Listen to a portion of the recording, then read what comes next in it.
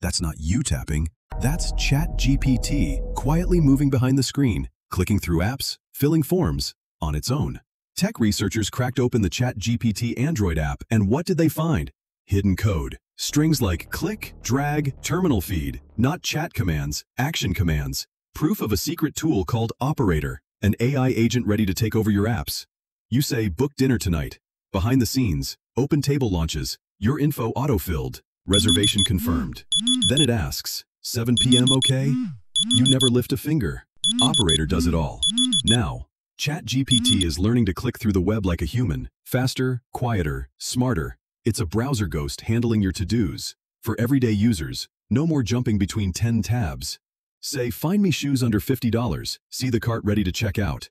Say, book the cheapest flight, watch it skip the search. Even your not-so-tech-savvy grandma can ask for her doctor's appointment and get it booked without a phone call. And for those differently abled, one voice command replaces a dozen taps, making the digital world truly accessible.